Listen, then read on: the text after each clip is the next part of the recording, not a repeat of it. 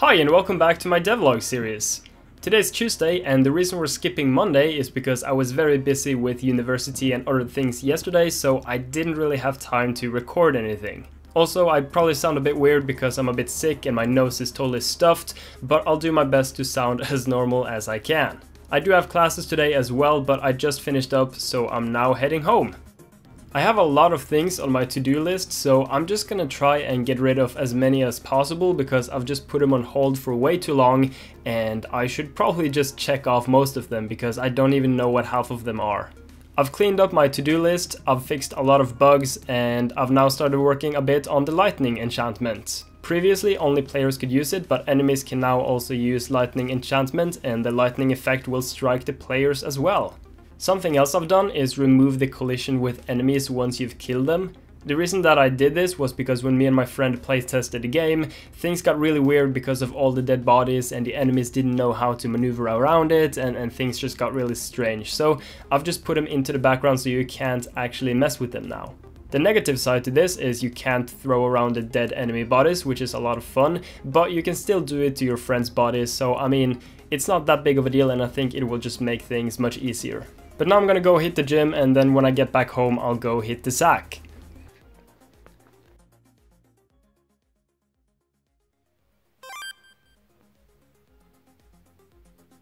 It is Wednesday, my dudes.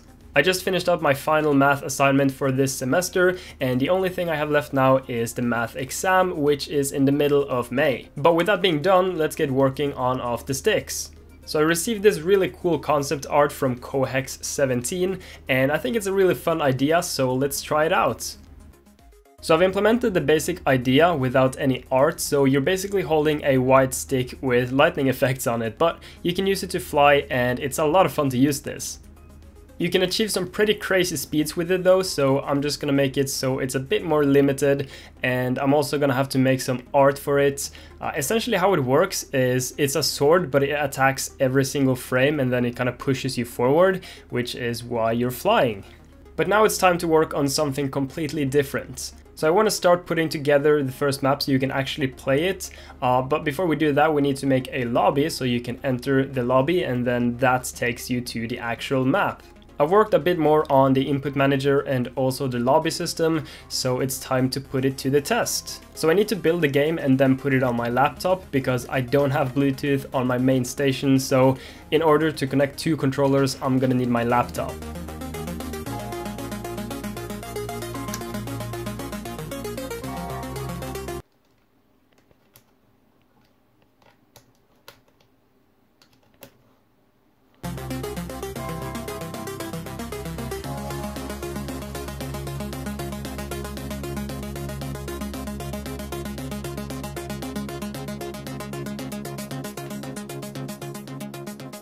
And for the first time in game development history, it actually works on the first try, which is absolutely amazing. So anyone can now join the lobby by moving their controller or their keyboard, and you will get the player ID of which position you joined in. So for example, if the keyboard is first, he's gonna get player 1, or if a controller is first, he's gonna get player 1.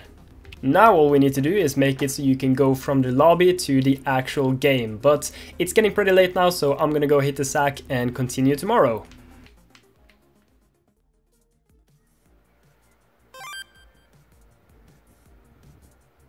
It's Thursday morning, I'm gonna keep working on the lobby and input system and then hopefully finish up the broom and actually draw it so it's not just a white stick. But first off, I'm gonna work on the input system.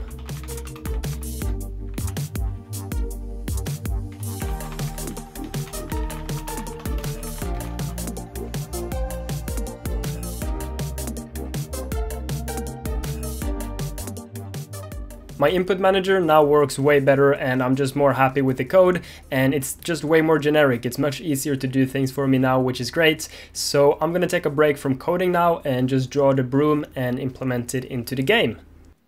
I've quickly put a broom together in Photoshop inspired by Cohex and Google, and now let's put it into Unity. I've adjusted a few things just to make it a bit smoother so you can actually fly it properly, and I think it's pretty good at this point. Might be a bit overpowered, but it's gonna be pretty rare, so I might just keep it really strong. It's a lot of fun to use as well, and I can implement some witch enemies maybe. I'm not quite sure yet, but I'll probably do that at some point. If I were to give the broom to an enemy now, I don't think much interesting would happen. He would probably just stand on the ground and kind of stab you with the broom, so a bit boring. But if I make a dedicated witch enemy, I can make it so they can actually use the broom properly, which I think would be a lot of fun. But that's gonna be it for today. I'm gonna go hit the gym and then hit the sack.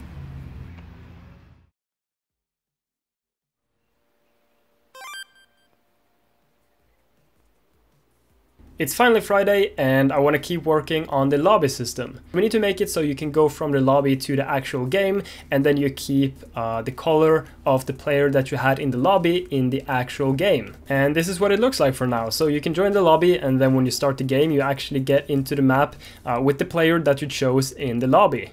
Obviously we need to make it a bit more interesting, since currently you just kind of pop out of thin air and appear in the world and it looks a bit weird. So what I'm thinking is I'm gonna have the players run into the screen from the left side, and then when they're in the middle of the screen the camera will focus on them and you can start actually playing the map. I've done the implementation and the players should now come running in from the left side of the map, which they are not doing because they're running into an invisible wall. That's fine. Okay, so I quickly fixed the bug and everything should be working now. The invisible wall should be gone, and there we go, everything works fine.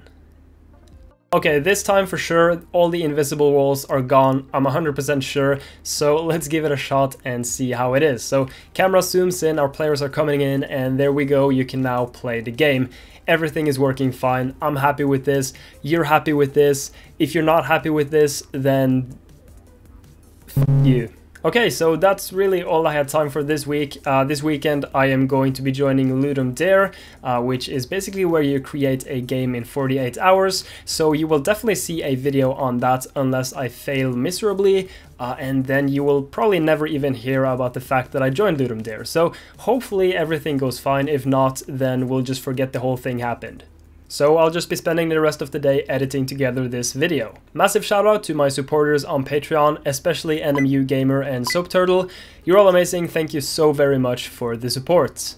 I still have loads of fan art to show off because my Discord is absolutely filled with fan art, so if you want to submit your fan art, you can do so on my Discord, on Twitter, on Facebook. There are links in the description down below, so you can go ahead and check out and submit your fan art wherever you prefer. But with that being said, massive shout out to everyone who's done fan art. It's absolutely awesome to see and I really appreciate it. Also, we hit 40,000 subscribers, which is ridiculous. So thank you all very much. I think that's all I had to say. So I want to thank you very much for watching this video, and I will catch you all in the next one.